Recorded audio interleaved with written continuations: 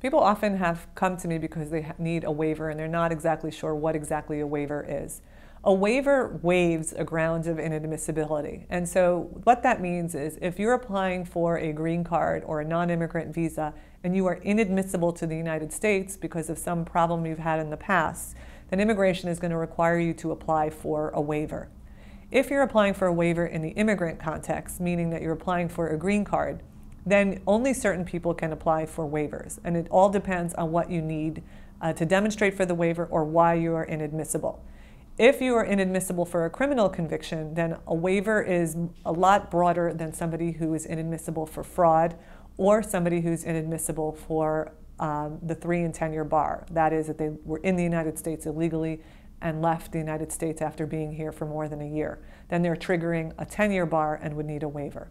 But a waiver is actually waiving the ground of inadmissibility, essentially asking for permission to come into the United States after proving it's a hardship to a qualifying member and demonstrating to the Immigration Service that it would be proper in their discretion to allow you to remain or come into the country.